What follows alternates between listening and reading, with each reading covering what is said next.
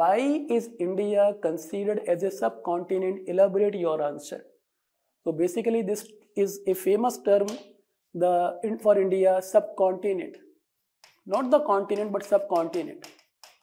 It is also very special that worldwide the term subcontinent mainly for India and surrounding nations, small nations, which are considered on the name of India, Indian subcontinent. Though these countries got independence, Pakistan, Bangladesh from India, but still in the geographical, political, economic and many more dimensions, the scholars and the people worldwide used to say this entire area is Indian subcontinent, including Nepal, Bhutan, Sri Lanka, Pakistan, Bangladesh. So it is basically a kind of area, the India, that is having so much influence in that. So this region is very distinct in its nature, or you can say it is very well demarcated, and scholars were forced to use this term, the Indian subcontinent. But if I say to call the subcontinent, some criteria should be there. So initially introduction you may begin with that subcontinent is having the vast size as defined by several scholars. It should be vast size. If we are calling some area continent, subcontinent even Upahadip, vast size with distinct boundaries. And once on this ground we observe India, then you know very well that once we check the Indian scenario in this part, suppose if I say in the diagram, suppose it is Africa, and this side we have the Gulf countries here, and then we have our country in this side, and then we say Southeast Asia and rest of the China and Asia, and then Europe as well, like that. Then you see in this particular part that one side we have the Himalaya, highest mountain barrier. No mountain could be comparable to Himalaya, the highest natural barrier, separating from China, Central Asia, this part, the Himalaya. Not only Himalaya, like that extension of Himalaya slightly taking this turn, syntaxial band or band here, northeastern region, and Arakan mountain of Myanmar, and this side the Hindu Kush separating India, or this zone from Afghanistan and another part of the Asia. So here we have the Hindu Kush region, HKH region, Hindu Kush, Himalaya, Karakoram, etc. So northward, if I talk about, this zone is having very significant natural barrier, Himalaya, and some mountains extension west and east, this side A for Arakan Yoma here. So you can say definitely distinct boundary made by which mountain? In the north, Himalaya, and westward which mountain? Hindu Kush. Also the term Hindu Kush is indicating Hindustan or Hindu Kush ke baad wala area. Entry to this area, the India or Hindu Kush, and this side Arakan in Myanmar boundary. And southward also massive water body, Arabian Sea, Bay Bengal, and rest of the Indian Ocean. So Indian Ocean, you can say, even the name Indian Ocean. So mountain like Hindu Kush, the name like Indian Ocean, indicating that this particular terms indicating that this zone by the scholars actually called on the name of India, this zone, the subcontinental area, and definitely vast size means it is not too small, including this area, including Sri Lanka, Nepal, Bhutan, Pakistan, 7 countries we can say. So presently this subcontinent between mountains and Indian Ocean.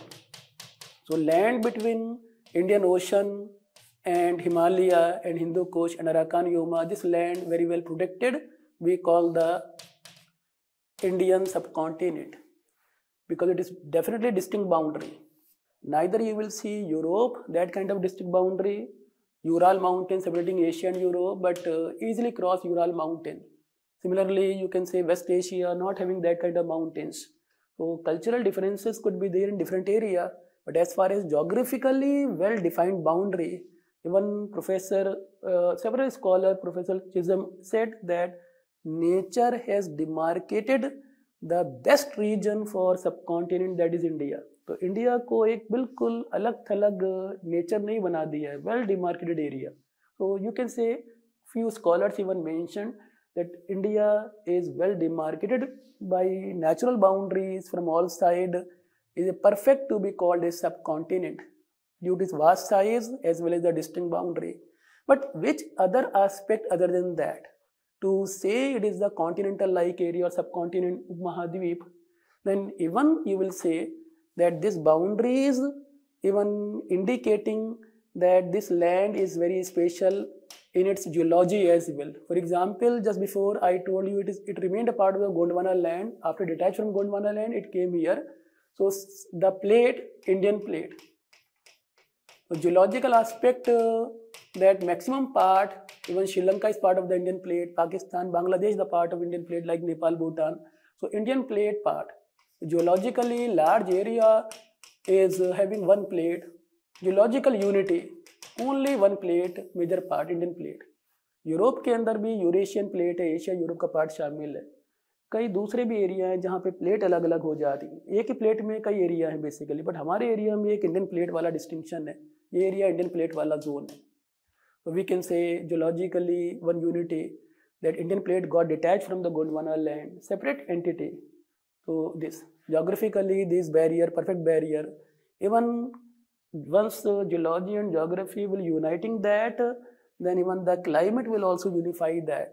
This entire area once collided with Eurasia in the past, made the Himalaya, then monsoon also later on monsoon climate. Ocean की हवाओं ने पूरा reason एक particular climate के तहत आता है, monsoon climate unity. Heavy rainfall in June, July, August, September. Monsoon climate unity. True monsoon, perfect monsoon. Reversal of the winds in that area. In one season, southeast monsoon. Another season, winter time, October, November, the northeast monsoon. So this area, monsoon climate unity. Even you see that after this natural aspects, you can say geological, climatic, and natural boundaries distinction. Even the history is also indicating the subcontinent nature the India is. You know it very well that outside the world it was a kind of challenge to cross the Hindu Kush through Khyber, and then they were very happy that they have entered the Indian land after crossing the Hindu Kush. And also several scholars like Vasco da Gama from south took too much time European to this area to India. So this area always attracted in the psyche of the people that one prosperous land, well protected, and historically the area, the India और हिंदुस्तान और past में जम्बू द्वीप भी से कहा गया, ancient scripture में जम्बू द्वीप, तो जम्बू द्वीप कभी कहा गया, कभी इंडिका कहा गया, कभी Hindustan, like that. Even the rulers of India verified that. Ashoka ruled till Hindu Kush here. Same with Mughal rulers, same with British rulers as well. So whichever people, those have seen this part in historical aspect also as a single unit, never separated that area.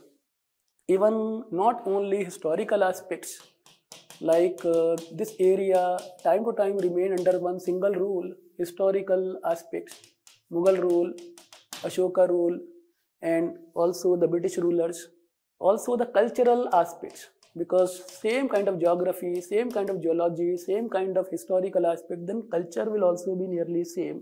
You will see even the peopling of that area, racial intermingling that we call.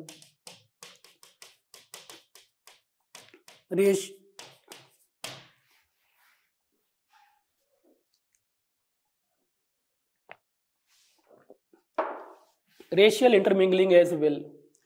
So you will see कि कितनी races यहाँ से आई, central Asia से, waste Asia से, but जब ये cross करके intermingling हुई, then outcome was only the Indian.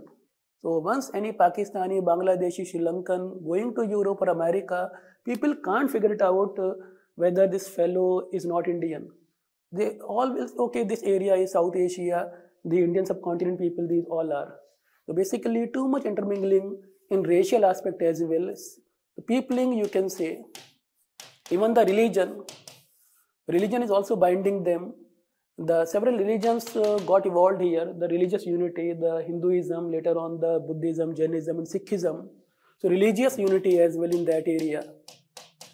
And other religion people also came up, then intermingled with that. So we can say a different kind of system got evolved here. The language, Hindustani, and also the food as well. So this zone we can say by many ways cultural, racial, religious, geographical, historical and geological is having its own unity, truly called as the perfect subcontinent. Within the continent, if any area perfectly demarcated by very distinct boundaries in historical, cultural, political aspects as well, then we can say this. Politically, it is called as South Asia. South Asia, in which the India is dominating in that zone. So we can say this thing. So 3-4 points bhi aapke paas mein honge, that will be enough. But this diagram, if you are unable to draw, then what you can do? You have to draw a kind of V shape, and then you have to make like that, and you have to draw Himalaya here and some mountain like that, and then the water bodies. And this you can write the Indian subcontinent, this land, Indian subcontinent. So that thing will also be enough here.